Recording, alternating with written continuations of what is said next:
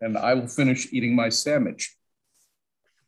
All right, ladies and gentlemen, welcome once again to the Environment and Transportation Committee. I am, as always, your friendly chairman, Kumar Barbe. I believe I am joined, or I will be joined by the equally friendly vice chairman, Dana Stein. Oh no, wait, actually, Dana Stein has to be in the Ways and Means Committee, so he is cruelly snubbing us for a few minutes. So in any case, members of my committee, and we're welcoming Steve Connolly and Kim Rice, who are going to talk to us about the spotted lanternfly, a creature that is devastating our farmland. But at least, you know, DNR gave us all this really neat spotted lanternfly swag. So every time I open a jar in my kitchen, it's a jar opener that says we need to stop the spotted lanternfly, and I get to open up the can of ragu. So there's that. So, okay, Steve, take it away. The floor is yours. Thank you, Mr. Chairman.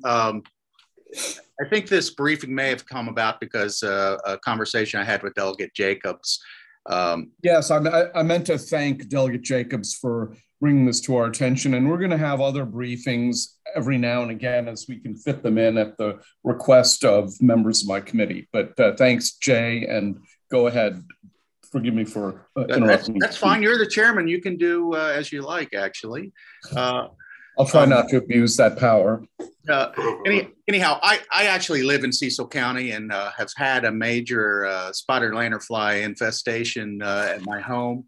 It is a problem for agriculture, especially grape growers and fruit growers, but it is a major nuisance if you're a homeowner that has trees near your house because of the excretion of honeydew and black sooty mold that gets on things, and it's just really a nuisance. But Kim's going to walk through a PowerPoint for you to kind of explain where the insect came from. It's a non-native invasive species, and kind of its march across Maryland, or start of its march across Maryland. And I hope, anyhow, Kim's going to start to go through this. And Kim Rice is the program manager for plant protection, and she's kind of in charge of taking care of the trying to control invasive species.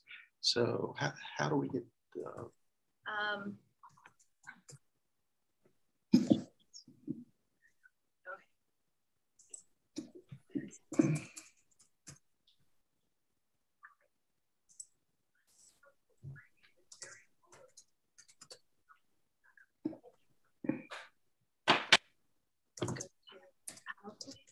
Okay, go ahead. I'm sorry. Sorry, I'm on a new computer. I don't quite know how this works. Oh, that's never happened to any of us.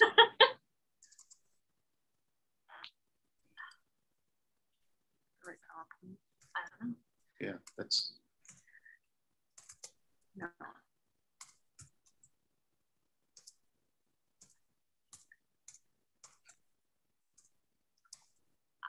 I don't know how this one works. Sorry. Show me around. No, they have a copy. Okay. Can you see the copy? No, probably not. No. Okay.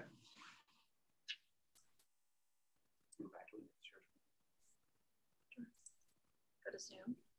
Can you minimize this?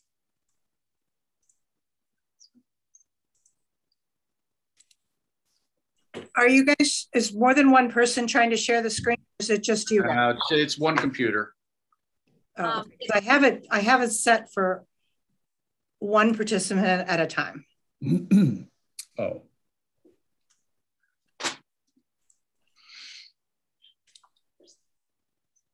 Yeah.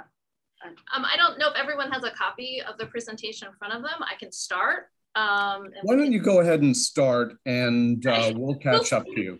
Figure it out on our end. Yeah. So the spotted lanternfly is a plant hopper, and it is native to China, India, and Vietnam. It feeds on at least 80 different plant species. And its preferred host is Ailanthus altisma, which is tree of heaven, which is another invasive weed species here in Maryland, pretty much all over the country. It showed up in Pennsylvania in 2014. It likely came in on landscape pavers as egg masses. That's what their best guess is. It showed up in Berks County. The third slide, it shows you the life cycle of the spotted lanternfly. And so right now we have 1 generation per year in Maryland, and we are in the egg mass stage. So if you're in an area that has spotted lanternfly, you would see these egg masses probably on lots of different things. They have 4 instars. The first 3 are the black and white.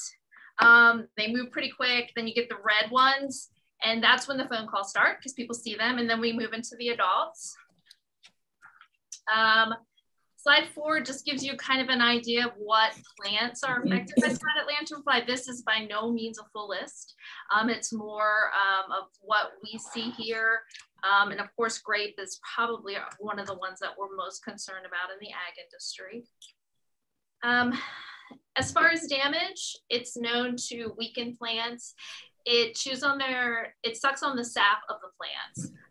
So some of like the grape growers, especially in Pennsylvania, where it has been the longest, have seen losses in fruit production and in yield. It also excretes honeydew, which is just the sticky, sugary secretion. It promotes sooty mold, and when it lands on plants on the understory, it stops photosynthesis because it's black on these plants and it can kill them. It's also just a terrible nuisance. The next slide for movement, it's a great hitchhiker. So we have found probably in Maryland, some of our newest populations have come in on vehicles. Railway lines, that's a big one. They move all along railway lines. Our infestation in Washington County, you can kind of track it along the railway lines. And it also moves in plant material. The adults and the egg masses are the best movers. There's a map to let you know where it is right now. It's in 10+ states, sort of all along the mid-Atlantic, up into Connecticut, as far west as Indiana. In Maryland, presently we know of it in 10 counties and Baltimore City. It showed up in Anne Arundel County in 2021 along the northern edge of that county, especially around BWI. It's in Baltimore County. Much of that county has small populations along the northern end. It's probably come in down from Pennsylvania. Towson University at their stadium, they have a small population, so it probably came in on a car. Gunpowder State Park. Baltimore City, we're finding it along the I-95 corridor. And we've had a few sightings through the city that we're looking into. Carroll County, 2021 again. Most of these we found this year. New Windsor, Sykesville area. Can you send them? Cecil County. The entire county's infested, I'm afraid. Frederick County, New Windsor area again. We've also had some sightings in Frederick in the city itself. Hartford County, we would say the entire county is infested. Howard County, it showed up this year along the northern edge. Kent County, we found that in 2019. It's along Route 301 and some in the Chestertown area. Montgomery County, we found it in the Clarksburg area this year. And finally, Washington County, we found it 2020 near Hagerstown. It runs along the major highways, including I-81 and Route 11, which moves into Pennsylvania. The next couple of slides are just some maps that I was going to show, and it just sort of shows the progression through the state as we've done some visual surveys. So we'll skip through those. And then I wanted to talk to you a little bit about the quarantine that we have in place. In 2019, we quarantined Cecil and Hartford County. This year on January 22nd, we added Anne Arundel, Baltimore, Carroll, Frederick, Howard, Kent, Montgomery, and Washington counties, along with Baltimore City. That's a total of 10 counties with Baltimore City. There's also a map included, which should be about slide 14 on your notes. And that just gives you an idea of the counties. And as you can see, it's sort of all the counties along the northern edge of the border of Pennsylvania, and it's just moving south as we go.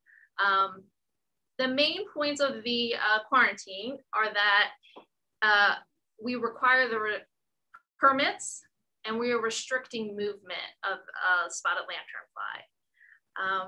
So if you have a business in any of the counties that have been quarantined, and you move with vehicles and you're moving around, we require a permit. It is sort of a train the trainer course. We allow one person in the business to take the course, and then they can train other people. And we ask that the permit be in the vehicle with them. Slide 16 is sort of just a screenshot of the permitting test. So to get can I interrupt you for a second? Absolutely. Trish, I mean, what is the problem here with this? Do you know? With the sharing their presentation? Yeah. It's not on our end. Yeah. I mean, do you think it would be beneficial for them to get off and get back on? We get off and get back on, and we could.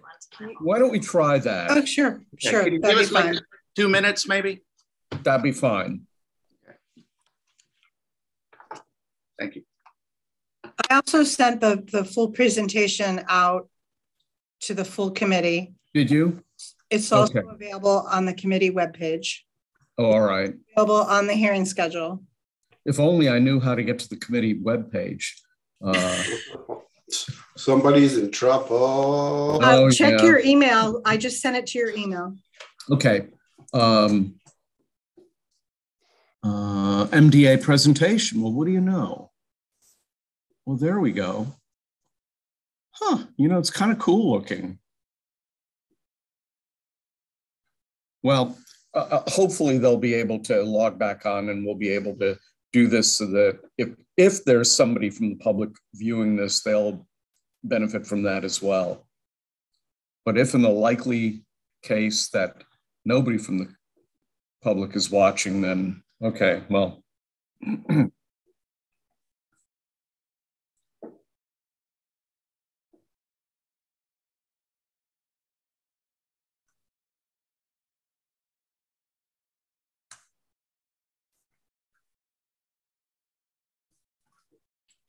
Also, I'll send it to Ben and see if Ben can share it. Okay. Yeah, give me a minute on that. Let me see if I can do it. See, it's easy for me because I've got two screens and I've got this up on my personal laptop now.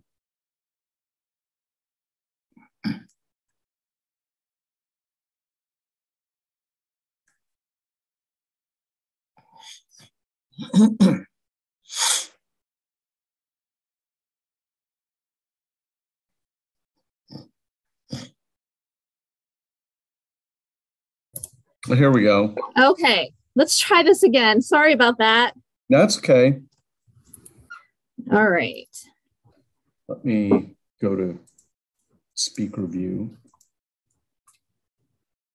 Oh, okay. Does that work? Can you see it? Works. Yay, yes. There it is. Okay. So I will move through these really quick. We kind of already talked about all this. This is the spotted lanternfly. It is a plant hopper.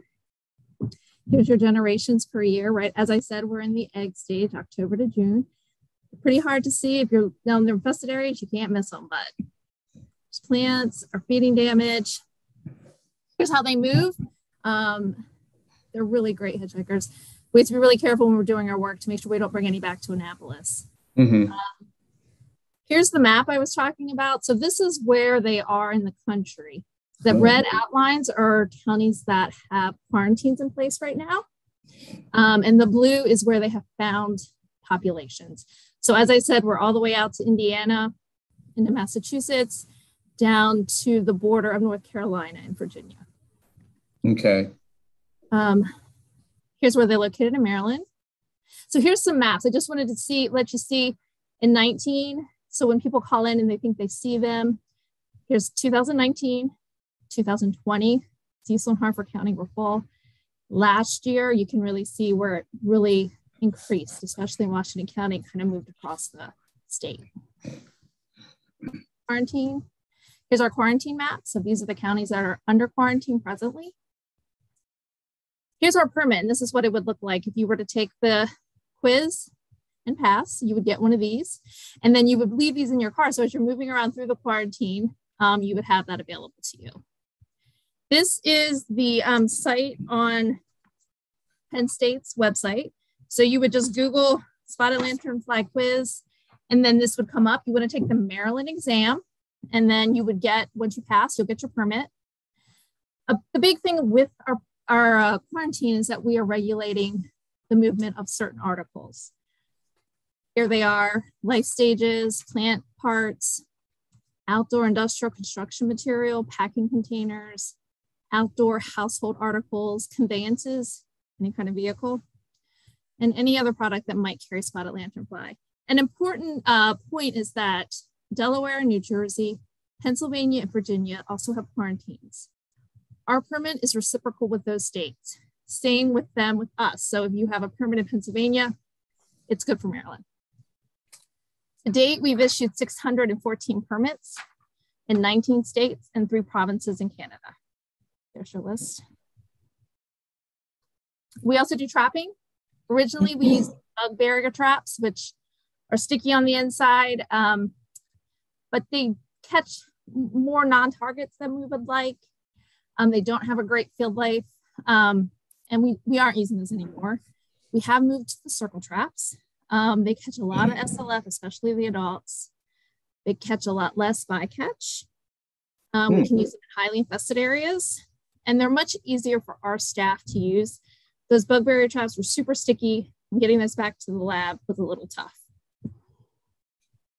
So this is just gives you an idea of total traps. So every year, we started trapping in 18, and every year our numbers go up, and in correlation, so do our positive numbers. That's sort of how it works. So we started in 4 counties. Last year, we trapped in 13 counties.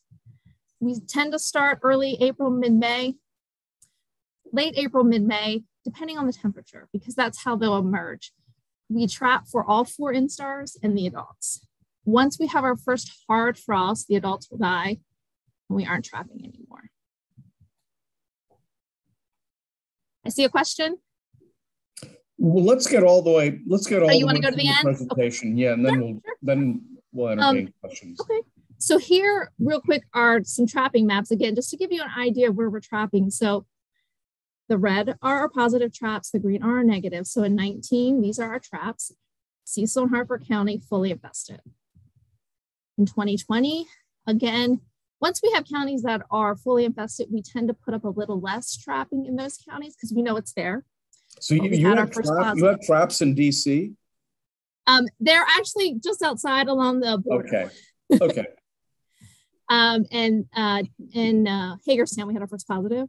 So 21 last year, as you can see, a lot more red throughout the state.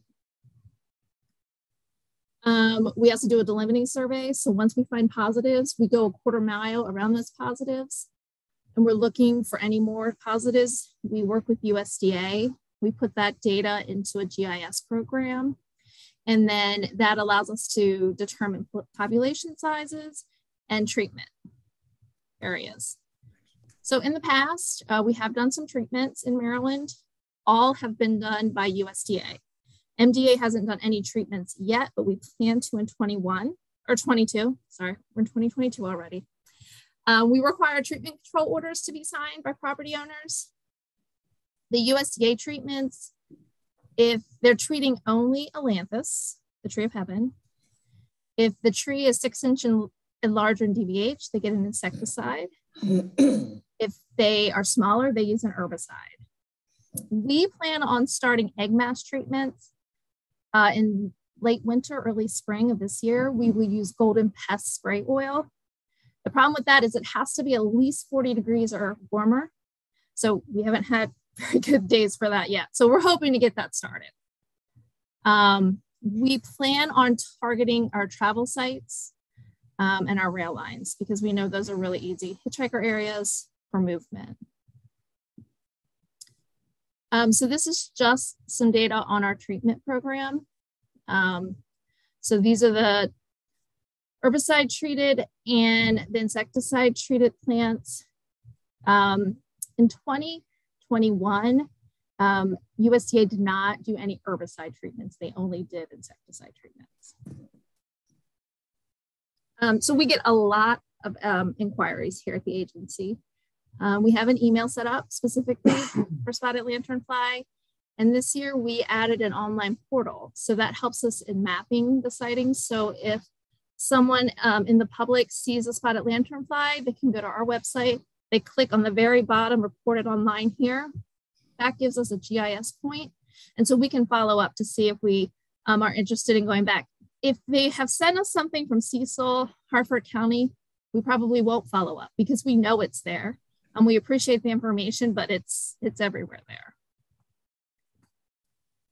So as you can see, our inquiries have grown exponentially here in the past couple of years. The over 6,000 just on that link this year, once we set it up. So people are using it. We get a lot of people that are really good and they use it every day. If they see it in their backyard, they're letting us know they're seeing it. So it's very helpful to us.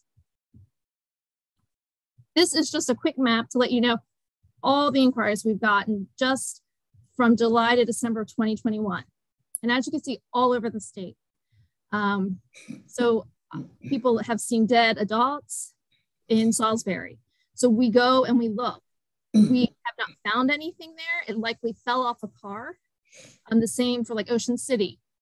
So we always follow up, but we haven't found any in those areas yet, any populations. So this is just a little quick information on our funding and our staffing. We started off in 18 with receiving a little less than 100,000. In 2021, we received 483,000. We have requested a little over $1 million for 2022. We have not heard what we'll be getting this year. I have been told late February, early March. All of our funding comes from PPA, the Plant Protection Act 7721 through USDA, which is formerly the Farm Bill. We have 2 full-time employees, both entomologists. Presently, we have 8 contractual employees. We are always hiring seasonal staff. There's quite a turnover and we always need more. So we just let people know, how can you help? We ask you to be vigilant. If you see it, we always tell people squash it. Let us know, take pictures, send us an email. If it's dead, that's even better. Right now, we tell people that if they see egg masses, to scrape those egg masses, put them in alcohol or hand sanitizer. Putting them in the freezer doesn't always work. They've done research on that and they've pulled them out of the freezer and they will emerge. So we always tell people, smash them, put them in alcohol to get rid of them. That is all I have. Sorry about the issues earlier. Oh, that's totally fine. Okay, first question goes to Delegate Jacobs. Okay, here I am, I guess. I can't see me on the screen unmuted, but I think I'm unmuted. You are. Okay, thank you. First of all, Mr. Chairman, thank you for having the briefing. And thank you, Steve and Kim, for putting this together pretty quick. You know, I've got a number of questions. I think, was it 2017? Is that when the lanternfly first emerged? In Maryland, it showed up in 18. It showed up in Pennsylvania initially in 2014. That was when it was the larvae under the landscape? It was the egg masses in Pennsylvania. They think that's how it came in, yes. Right. Berks County. So I guess it was probably 17 or 18. We started talking about it in Maryland, and that when chlorpyrifos was on the chopping blocks, and we kind of kept it alive for a year or so because it was one of the uses that was suggested at the time, and since then it's been banned. And I see you're using a couple of products, this pest spray oil and whatnot, but looks like with all the proliferation that nothing's working too well. So it's when Steve talked about killing 10,000 on his property, I mean, that's what kind of sparked me into this, asking to have this briefing, because we went from seeing a few in 18 to you can't walk across Steve's backyard, And I know that I've heard in Delaware, Glasgow, Delaware, which is right across the Cecil line. If you go in that Home Depot parking lot or whatever, that you have to sweep them off your vehicles when you come out, that they're so thick in that particular area. And that's right there on the Cecil line. So, I mean, we got a real problem here. And I didn't hear anything about affecting hardwoods.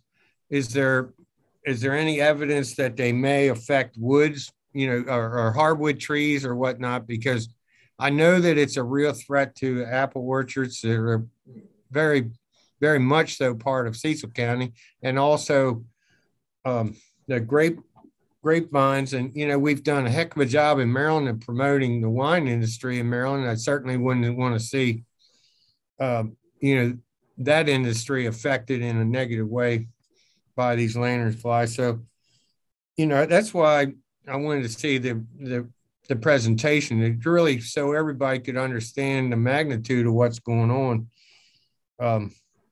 So is there evidence that it's going to harm the hardwoods or any other kind of trees? I have not heard of any research that said that it's killing any hardwood trees. It will feed on them. And it is really more of a nuisance. And in the vineyard industry in Pennsylvania, some vineyards have lost vines. Not all. They tend to start sort of on the outside of the vineyard. And so that's where where they have to do more spraying. They are fairly easy to kill. Just an over-the-counter insecticide will kill them, but you have to be vigilant, because you can go in, do a spray, and they will be back probably within 24 to 48 hours. And so sometimes you have to follow your labels, and you can't spray again for a while. So you have to be vigilant. And I know that Penn State is doing a lot of work with vineyards and the growers to help them to deal with that. So it's certainly, we have found it in some of our vineyards. So we're working. Right. So one more question, if I could, Mr. Chairman. Sure. You talked about the quarantine, and quite a few counties now are under quarantine.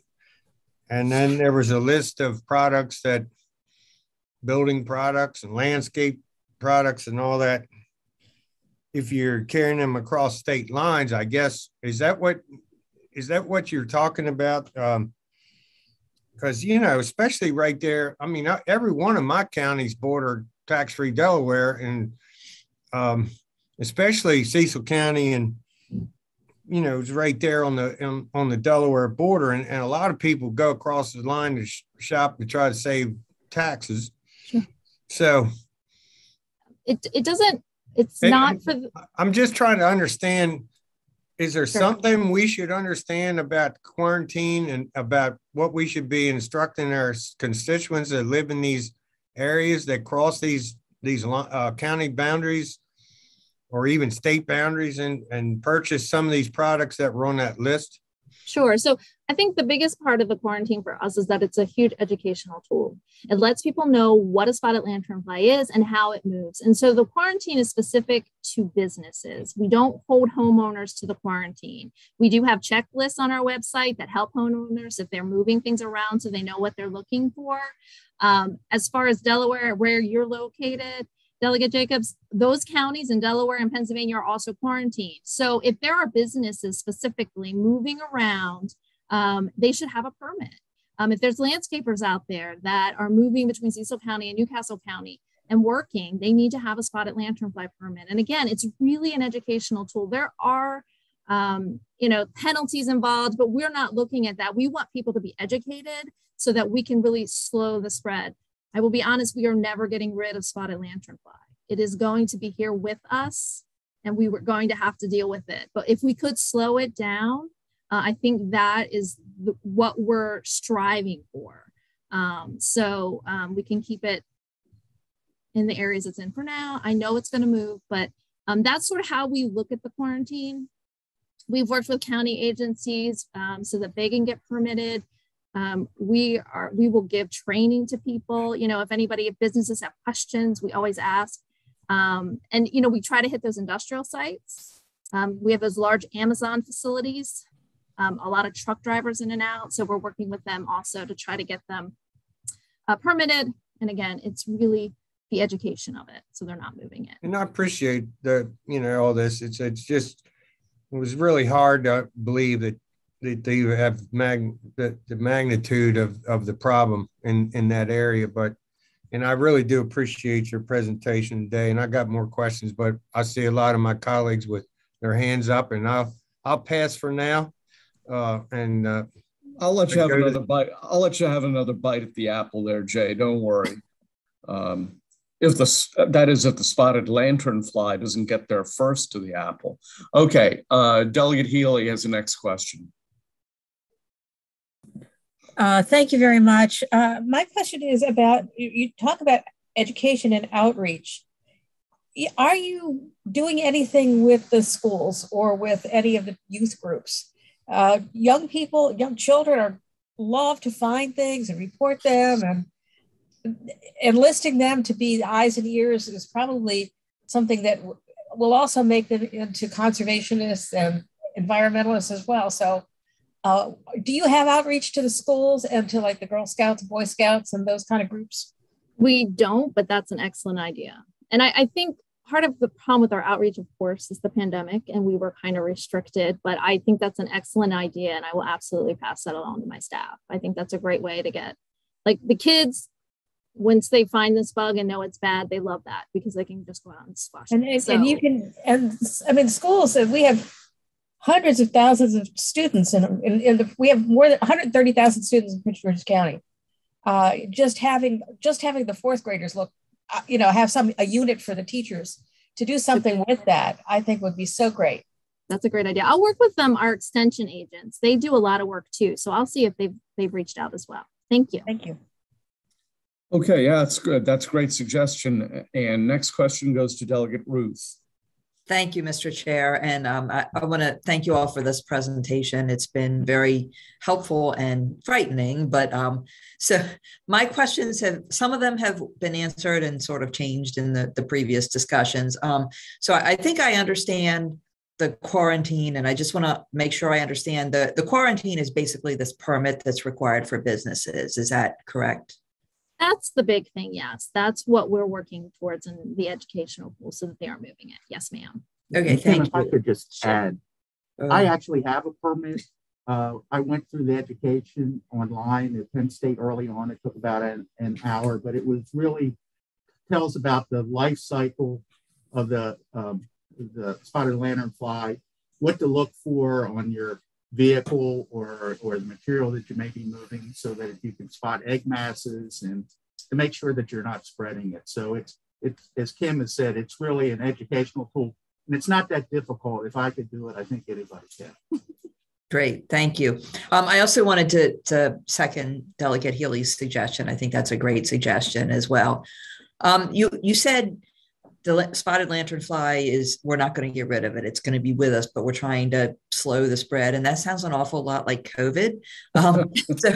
So I'm just wondering, is slowing the spread a similar thing where we're trying to slow it so we can get a better handle on it? And what's the long-term prospects for how we're going to deal with this? So I think unfortunately, they're not filling up the emergency room. So there's that. That is good. Yes. Go ahead, Kim. I think that is absolutely part of it. So we want to slow it so that the researchers have some time to actually figure out what is the best way to deal with it. They're looking at biocontrol. USDA does that, but as you know, that can take 6 to 8 years with the environmental assessments that have to go through. So USDA has already been to China. They have received some biocontrol agents and they're working on those in the labs, but that takes a lot of time. So if we can keep it to this area before it kind of marches across the country, Certainly California isn't interested at all because of their huge vineyard industry. So, you know, we are just working to slow it down, keep it from moving as much as we can. That makes sense. My last question, do you have social media materials you can share with us that we can share with our constituents? Sure, absolutely. I can send Great. you anything. Yeah, we have stuff. Absolutely. Thank you so much. Oh, that's a great idea. Delegate Silaberde. You need to unmute yourself, my man. Barry, you need to unmute yourself. Do we have the ability to, there we go. Oh, he's muted again. Here we go. There we go. Well, thanks, Kim, for bringing this to our attention. No question. Number one, does this beast have a predator? Good question. Not really. There are, you know, some birds will eat it. They've seen a praying mantis eat it here or there. I think the problem is that it's invasive. And so since it didn't kind of grow up with our native pests, some of them, they haven't found it yet. I mean, it could be eventually we'll find something that keys in on it. There are some small wasps out there that might lay their eggs on the eggs of the spotted lanternfly. But again, it's not nearly enough to see any kind of change in population numbers. Yeah. Okay. Secondly, what's the shelf life of these things?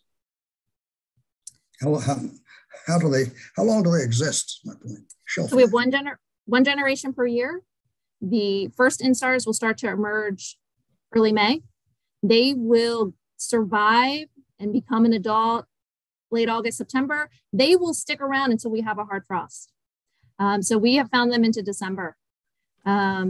So, you know, once that hard frost hits, they're going to die off, but the egg masses are already there and they're going to sit all winter. So Mother Nature's our predator. Frost. Yeah, it'll be interesting to see. To me, it's been a colder winter this year, so we'll see if anything changes. I don't know. Okay. Thank you very much. Thank you, Mr. Chairman. Okay, Delegate Terraza. Thank you, Mr. Chairman. Sorry to keep going back to, I'm still not understanding the quarantine. So I'm looking at the list of regulated, so I'm looking off to the side because that's where I have my list, but of the regulated articles, and it has like packaging, it has like boxes and stuff, and it also has vehicles not stored indoors. And I don't understand, like, so for example, I live in one of the counties with a quarantine. I have a vehicle that I don't store indoors. So I must be missing something. We're targeting businesses only. Okay. So as a homeowner, you would not be included in the quarantine. However, we would love it if you would look before you drive somewhere. But it's businesses only. And we were trying, our quarantine mimics Pennsylvania's quarantine, New Jersey's quarantine, Delaware's quarantine, and Virginia. We're almost exactly the same because we wanted to make sure everybody is on the same page. So we wanted to hit as many articles as we could sort of think of that businesses might be moving around to make sure that they're looking at those things for any type of life stage before they move it if they're in a quarantined area. Okay. Let me see the ahead. And the harm they do, and this has been very helpful, by the way. I really appreciate this presentation. And the harm, can you go back to the harm that they do? They do harm to vineyards and they do harm to other crops, or can you say a little bit more about that?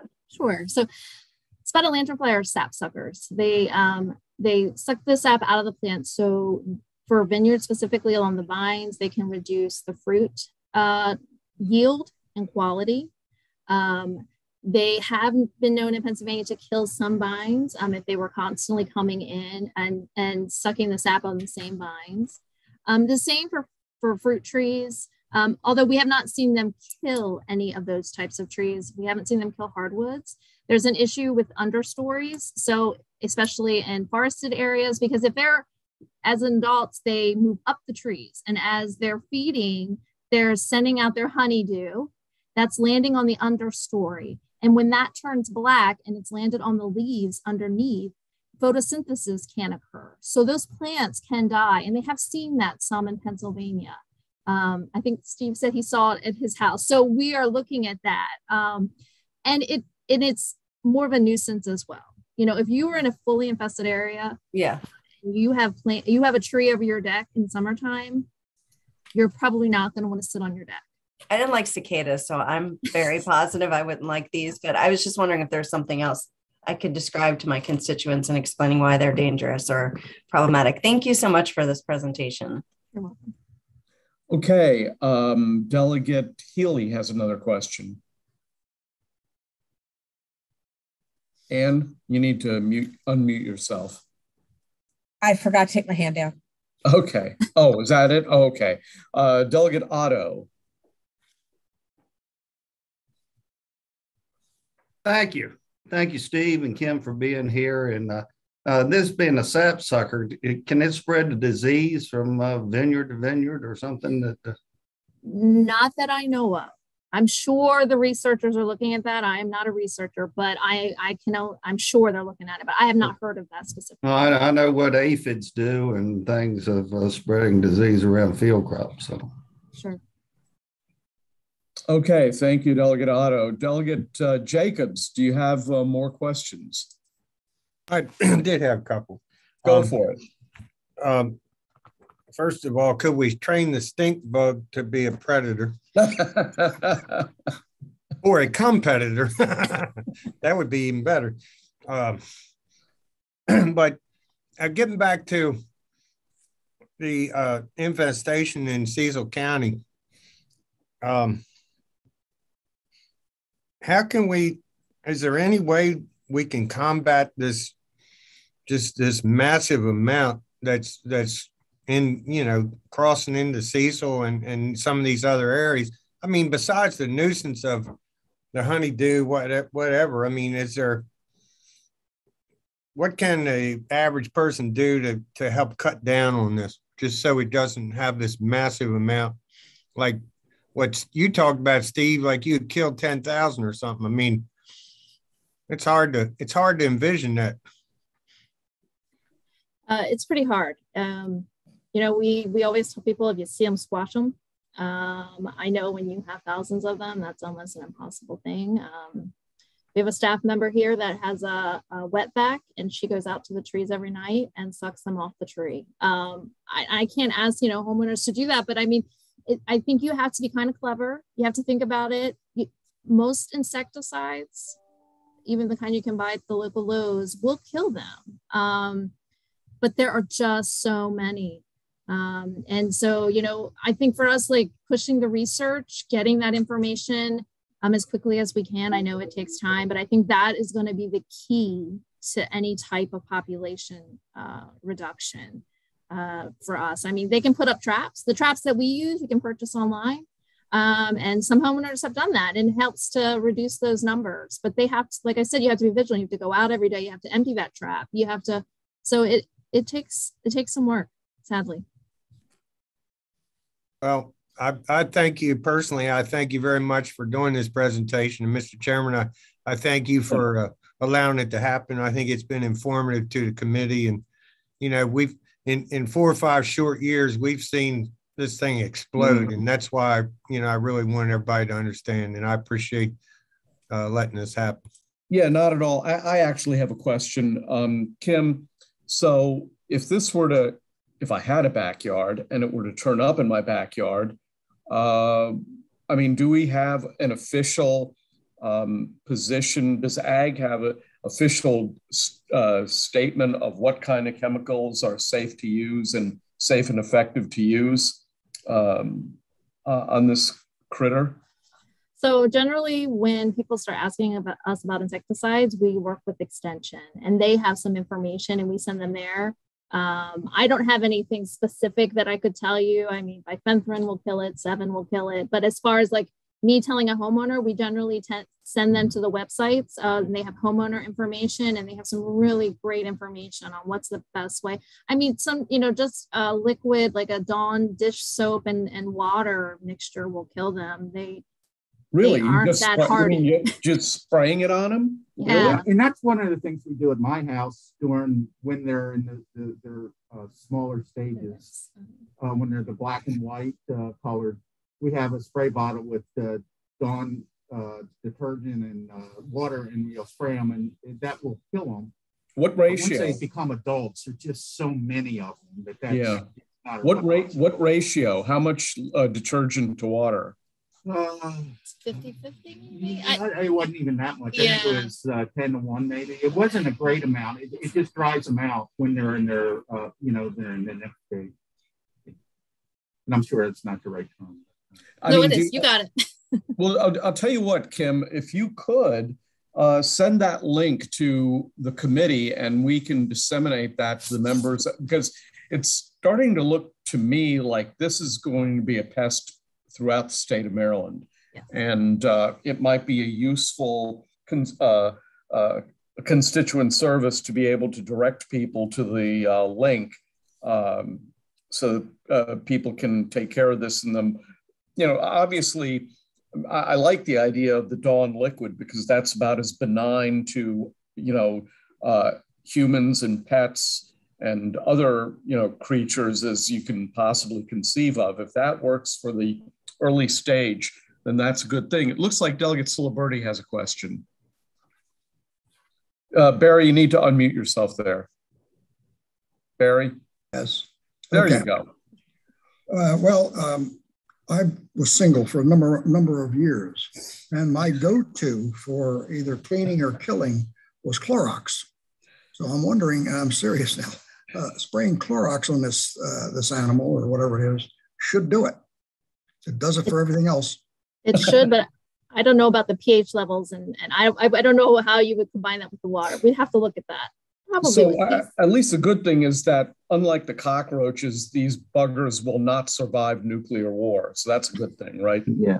The egg masses might, but not the lice. Yeah, and one of the nuisance factors that Kim mentioned before is the sooty mold that grows on the honeydew that may drip on you, but it drips on the railings and your deck. And it actually, I've been in the woods behind my house, and a lot of the undergrowth is dead because the sooty mold grew on the undergrowth, including native plants like pawpaw trees, and they're dying because they can't get any sunlight to keep them alive. Hold it. Okay. Any other questions for? Go ahead, Delegate Ciliberti. No, I was not joking when it came to Clorox. Okay. Nothing survives that. Seriously, you should try that. Get some Clorox spray. Don't use the water. Go straight to it and nail it. I find it amusing that your wife has terminated your use of Clorox in that fashion. You said when you were saying, yeah, it's true. Yeah. Well, sometimes you're a master of the house. Sometimes you're not. Does she use it on you? Gotcha. Delegate Terraza, do you have a question?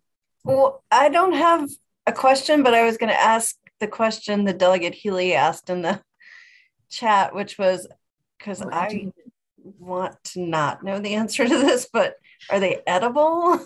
I'm sorry, just saw that. I don't think so. I have heard anecdotally, like people will catch them and throw them out to their chickens to eat, and the chickens won't even eat them. So the tree of heaven has some chemicals in that tree itself.